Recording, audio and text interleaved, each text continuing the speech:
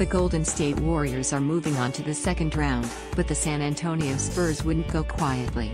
After forcing a Game 5 back in Golden State, the Spurs clawed to within 2 points with under a minute left before a Kevin Durant jumper gave the Warriors some breathing room.